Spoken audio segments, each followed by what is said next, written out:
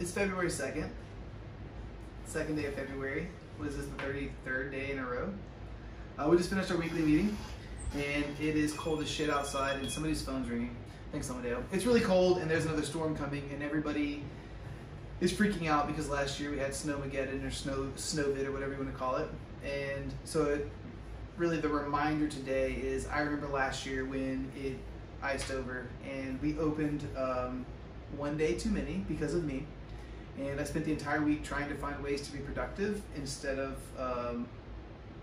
accepting that I couldn't control everything, including the weather, and just spending time with my wife and kids and anybody else that wanted to eat chili, and maybe delivering some free coffee. Delivering free coffee was my biggest regret.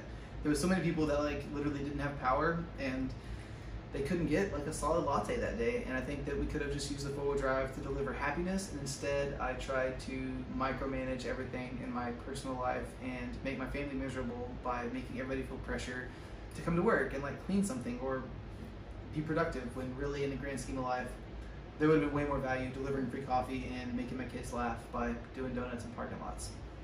So we're here right now trying to like make the final decision on shutting down, but we're going to err on the side of, you know, shutting down more so than like trying to muscle through and stay open when we'd probably open and not be very busy because everybody's gonna be slipping around and wrecking their car. So other than that,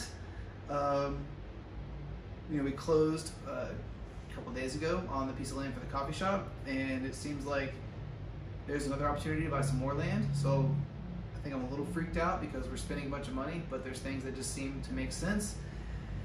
So it's kind of a season of having faith that everything is going to be there when it's supposed to be there. And once again, you can't control everything, but if you feel right about it, just pull the trigger, give it the beans. That's it. Action. I actually have always dreamed of being deposed. Really? I think it would be a great environment.